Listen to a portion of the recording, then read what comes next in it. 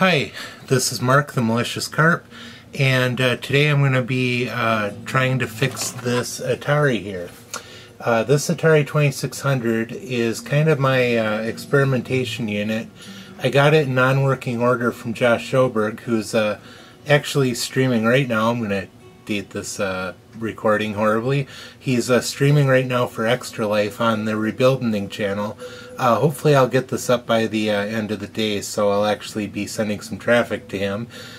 He did an amazing job fundraising for Extra Life. He pushed, gosh, almost $500. So, way to go, Josh. You're awesome.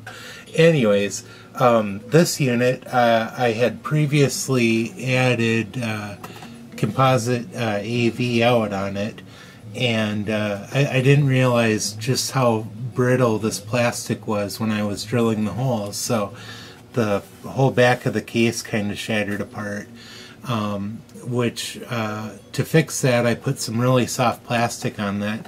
That's actually the remainders of a Blockbuster DVD case.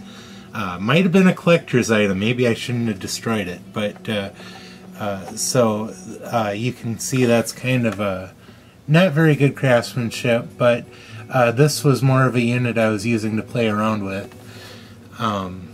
Anyways, what happened is the A-B difficulty switches are broke, and I'll switch it to beginner mode, and it'll just kind of, I don't know if the switch isn't making contact or what, they're just worn out, and it keeps flipping back to advanced mode while I'm playing. And that's only happening on left player, but oh hey, I also have a messed up. I didn't notice this before. Wasn't causing me issues. I don't know if you can see it, but I have a bent pin there. So maybe I should also replace the left joystick. But the weird thing is, it doesn't seem to be causing me issues in gameplay. Maybe I'm just that bad I've never noticed that some of the buttons weren't working. Wow. No, that's a new finding for me. Wonder how long it's been like that. So I'm going to try to replace the A-B difficulty switch and either repair or replace the left joystick. Right joystick looks great, and the switch feels completely different than the left one. So that's what we have. So let's see. You can see my nice Radio Shack shirt. I love this shirt. I will never get rid of it, even if Radio Shack dies its slow, painful death. Okay, coffee time. And yes, I realize my workshop is terribly full and piled up with stuff, and guess what? I really don't care.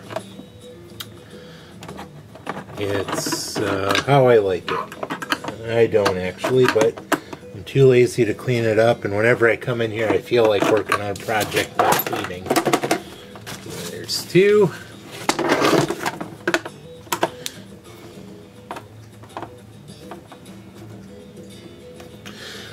The background music there is The Experience of Not Knowing by Paul Wallace-Esch. He is a very talented musician. He also plays for the metal band We Are Legion. I highly recommend looking him up and buying all of his music because it is all amazing. Okay, so I never posted the video of the mod I actually did to this unit because I never got around to it. Thanks to Windows for getting rid of Live Movie Maker. So no one ever got to see my wonderful craftsmanship here. There's my AV mod. Once again, I know it's not very well done, but it works, and I was mainly using this unit to play around with and experiment on.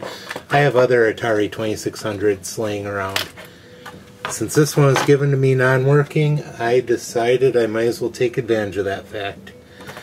And you can see just how bad I mangled the shell. That's a lesson learned. If I mod another Atari right, I'm going to have I'm going to have to be very, very careful with that. But the funny thing is, the AV out, it's such a simple circuit. All it is a single transistor here, and a couple resistors for bleeding current, and it just goes right to the Stella chip. And I removed that whole big RF modulator unit. That's the jack for the cable. That came with the Atari stock, and the video and sound is amazingly clear. I never thought it would make such a big difference to replace that, but oh my goodness, I never saw an Atari look that good. I'm sure there's other mods to make it look even better. So anyways, this is my troublesome switch. I kind of wonder. I'm going to replace it no matter what, but it'd be really interesting to hook a multimeter up to it and just kind of see. I don't have continuity on this one, so I'm going to have to go here. So there I'm getting infinite resistance. And there I'm getting open. If I flip the switch, I'm getting open there. Still getting infinite resistance. Snow.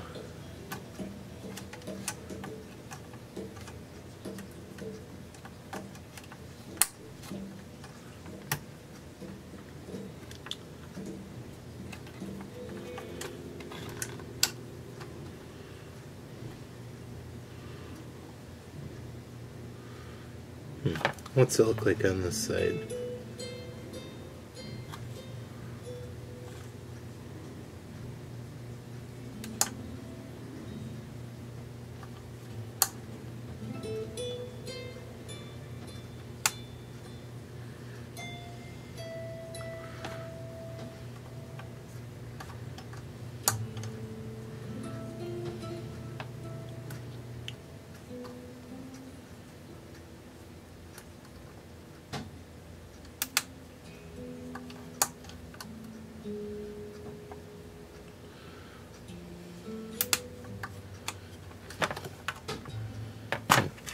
You know what? I think I'm going to have to pull it out of the circuit to see what's going on. But once again, I'm just going to flat out replace it, so I shouldn't be spending this much time. Now, this replacement switch isn't exact, so it's gonna look a little silly. What I think I'm going to do is I'm just going to run wires to all the connectors here, and then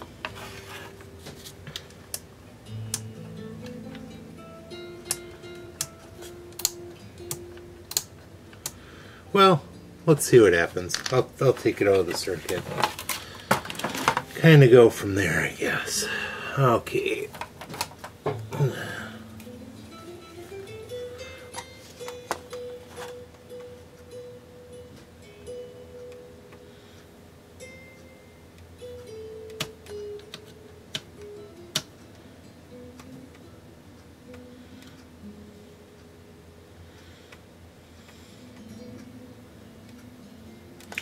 Now, desoldering has never been my strong point, but get this to put a little bit of pressure on it while I heat up.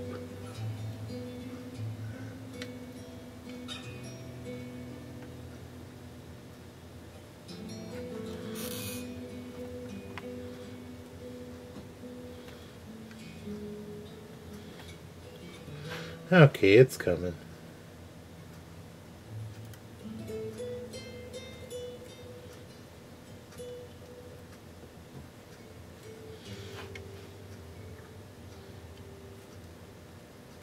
Ah.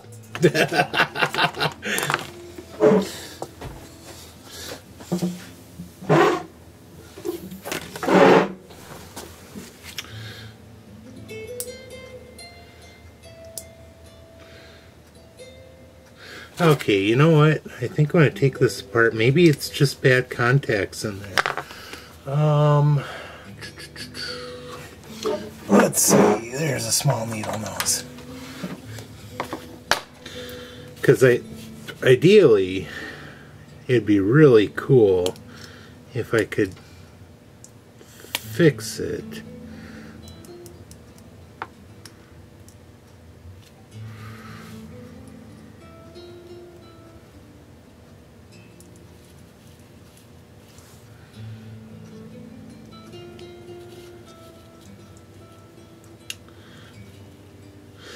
The Experience of Not Knowing by Paul Wallace Esch.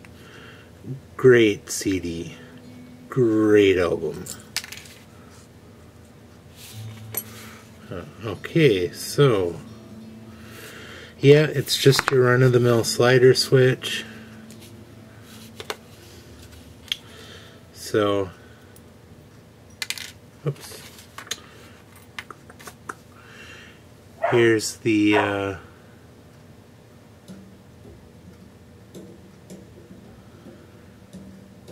there's the bottom part, and you can see there's the legs that go to the board.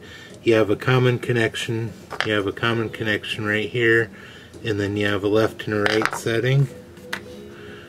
And then your slider switch itself moves this little piece of metal. It's kind of C-shaped, and it sits in the switch like that.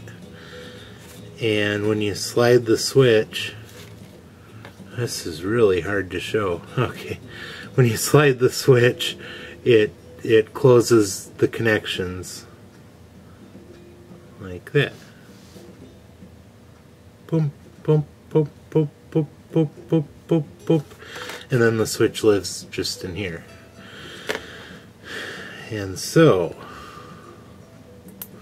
what I'm willing to bet is happening is that there's some corrosion here. Oh yeah, those look kind of ugly. I bet I could clean those up and save them. So, what we do here is I'm going to start by getting some isopropyl alcohol and just a cotton swab and get crap off there.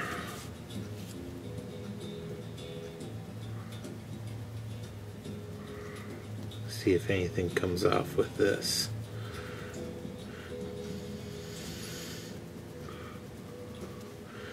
Okay, it's a little shinier.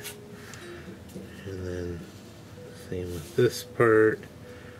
Boop, boop, boop, boop, boop, boop, boop, boop, boop, boop, boop, boop, boop, boop. There you go, little guy. Boop, boop, boop, boop, boop, boop. Okay.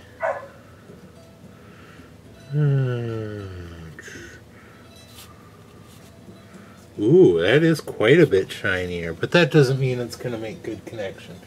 So another thing my high school electronics teacher taught me is that a pencil eraser actually can clean these off pretty well. So what I'm going to do is I'm going to hold this in a pair of pliers, and I'm just going to erase 40 years of guck.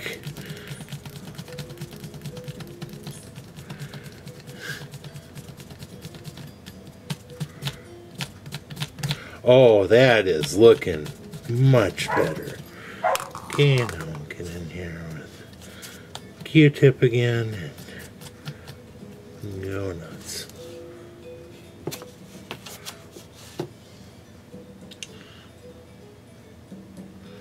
Okay, that's looking much better. And on this, I'll hold this in a pair of pliers and oh, gotta go to needle nose, I guess, and erase you.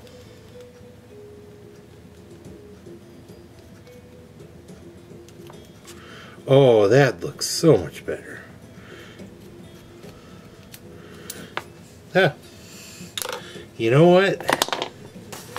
This switch might be salvageable. More than salvageable. Okay, so I'm going to start by getting this contact back in the switch, which is going to be my greatest challenge yet.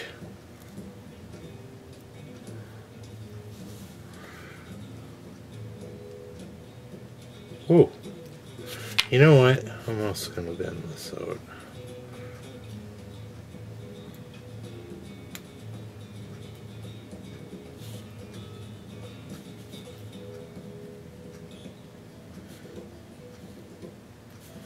There we go.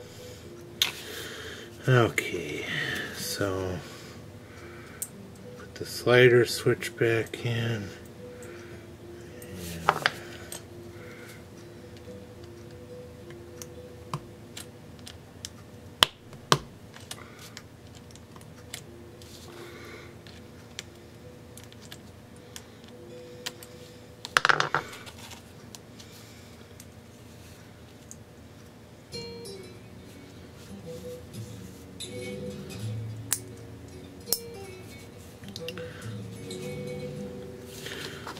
Okay, we'll shove this all together. Now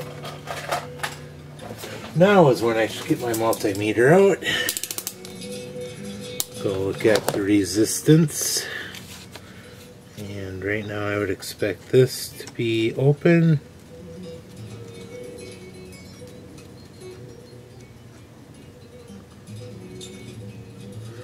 No.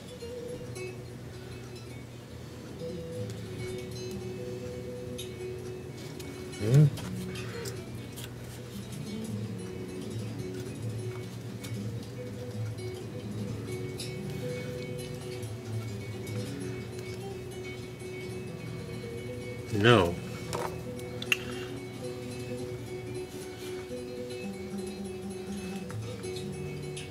Yes.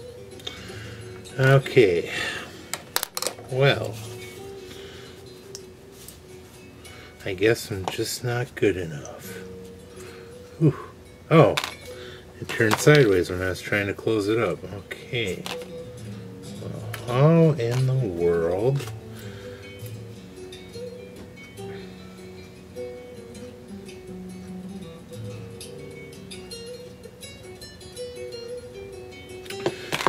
I'm almost tempted to just epoxy this down.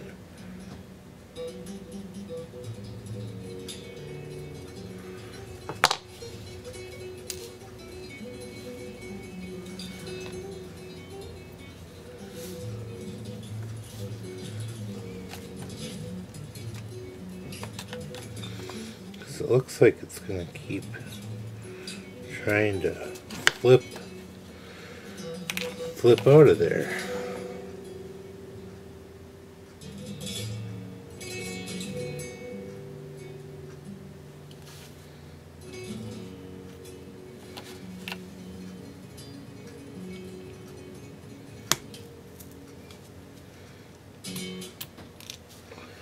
Bah!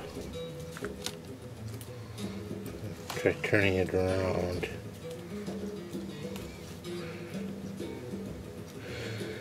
If I didn't have the super calming music from Paul Wallace-Esch, the experience of not knowing in the background, I would have totally turned into the Incredible Hulk by now and just smashed the whole house apart.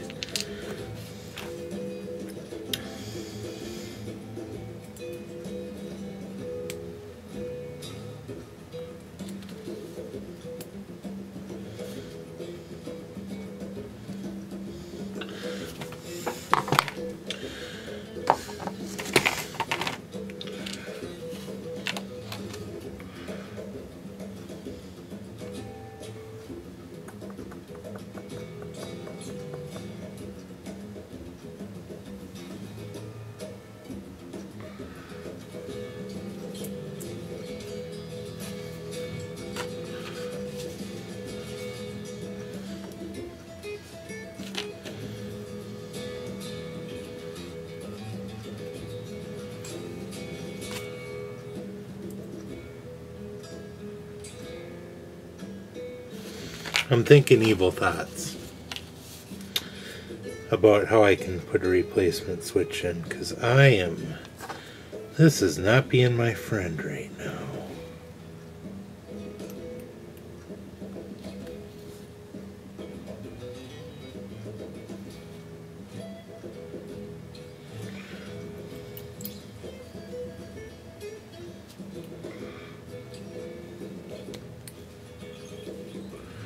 Of course, now that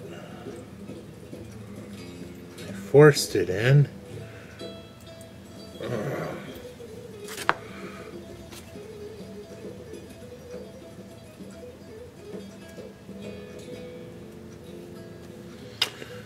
well, maybe.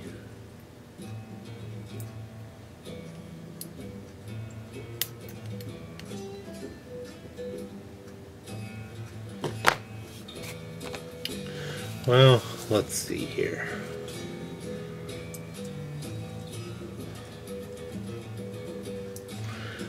This time I kind of forced it in. If this doesn't work, then I'll go back to entertaining evil thoughts.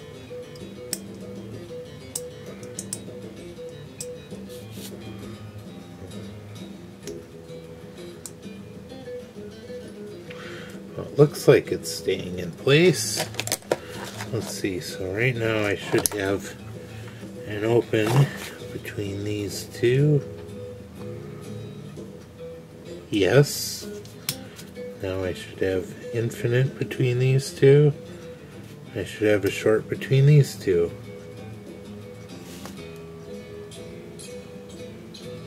No!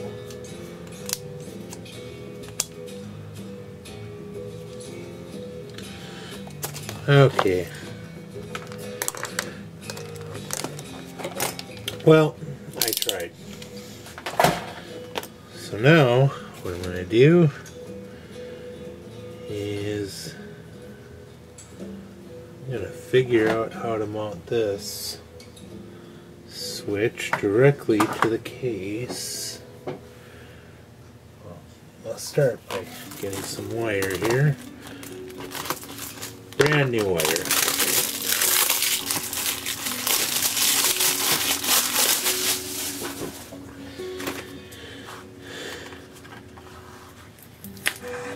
And this is solid core, so hardcore wire.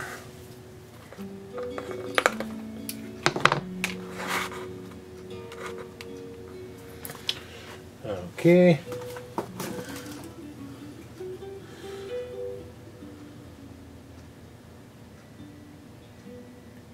Oh, gotta go.